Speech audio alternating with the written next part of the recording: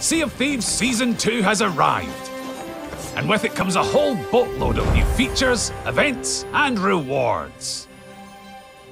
Living the pirate's life is an unpredictable affair, so to make sure that you're ready for whatever the world throws at you, pirates with gold to spare can choose to purchase resource crates from the Merchant Alliance.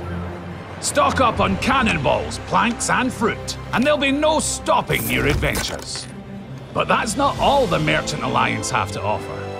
Emissaries can now purchase various unsorted commodity crates, which they can then trade between the outposts of the Sea of Thieves. Check the Merchant's manifest to find out what's in demand at each outpost, as there's a tidy profit to be made by pirates with gold to invest.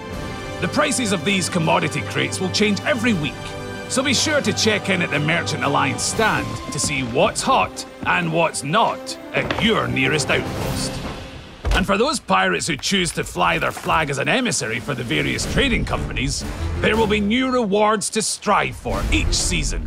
Reach the highest tiers for each company in Season 2 and bag yourself some superb ship cosmetics. While emissaries to Athena's fortune can earn some slick new weapons. And for marauding mercenaries looking for a fearsome new challenge, Forts of Fortune have started to appear throughout the seas. These rare Skeleton Fort World events will test your skill and endurance. So as you battle the waves of scornful skellies, you'd be wise to make use of the items you'll find, such as fire bombs and the Ashen Wind Skull. Overcome the challenge and the rewards will be great. But it's not just the final spoils that'll see you flush with precious loot. When you defeat more powerful skeletons at forts or out on other adventures, they'll drop bags of gold too. And on top of that, the launch of Season 2 sees all new trials and another 100 levels of fantastic rewards to unlock, which are free to all players, including the Ocean Deep ship parts and the Lucky Hand clothing set. And you can also earn the new Barrel Disguise emote. Perfect for stealthy sailors intent on some sneaky shenanigans.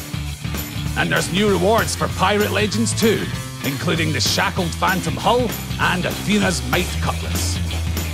There's also a brand new Plunder Pass available as an optional purchase, where you can earn 11 premium items from the Pirate Emporium. This includes the brand new Black Phoenix ship cosmetics and the popcorn and backflip emotes. And over in the Pirate Emporium, we've got new dagger trick emotes, the Dark Warsmith costume, and the full Dark Warsmith ship set. Plus, you can grab the Thigh Slapper emote for free. So get ready to take to the waves, set a course for thrilling new adventures, and earn renown, rewards, and more in Sea of Thieves Season 2.